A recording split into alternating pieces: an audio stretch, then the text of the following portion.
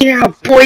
What is going on, everybody? My gangster back with some more Madden 15 action. And today, we are in week 7, I'm pretty sure. And, this game, as you can see, we started out in the middle of the game. I'm sorry. I'm not perfect. Okay, I'm not perfect. I, forgot to hit the record button. And, actually got a pick. So that's, like, the only reason that I'm in this situation in midfield. I got a pick, and now I'm throwing the ball on the ground like a dingus.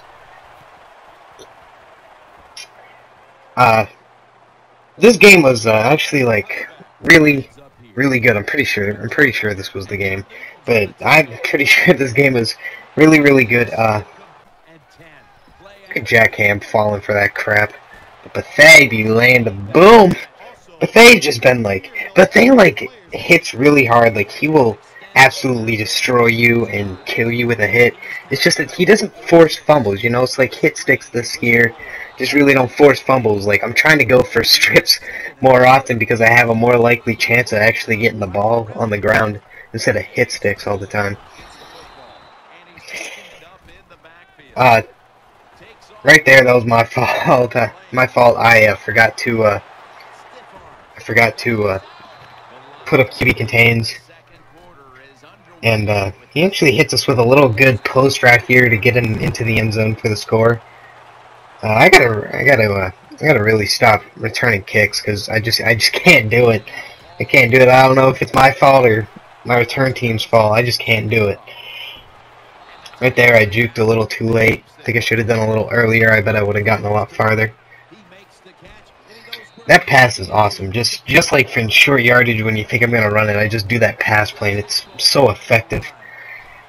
Right there, we get stuffed at the line, but right there, that play, I'm not sure if I'll do this one series called Madden Tips and Tricks, and I'll show you guys how to do stuff. I'm still not sure about that. It's just, I don't know. I might do it at like off seasons and stuff. I'm pretty sure I said that in an earlier video. As Olsen picks up the freaking first there, maybe. Went no huddle here because I'm not sure. I think I saw something in the defense that I liked, and right here we just hit a Alshon Jeffrey with a little short 10-yard pass, and he gets us in the end zone, easy peasy. Tell me if you guys like the post commentary stuff, or did you guys like it when I did like the longer videos with live commentary instead of this? So look at this! Look at Earl Thomas! Not only does Earl Thomas get the pick, but he breaks a tackle and he gets it to the outside and he is home free, baby. That play really helped us, but at the same time it really hurt us because just this drive was so clutch by him. This drive was so clutch. He had to get a touchdown, and look at that. I was right on it. I was right. Man, really? Madden gives Luke Kuechly swats when he's supposed to get picks, but oh my god. Oh, that was so close. That was so close. And he goes up to it again, and watch this, watch! I thought he got the feet down, but it was ruled incomplete.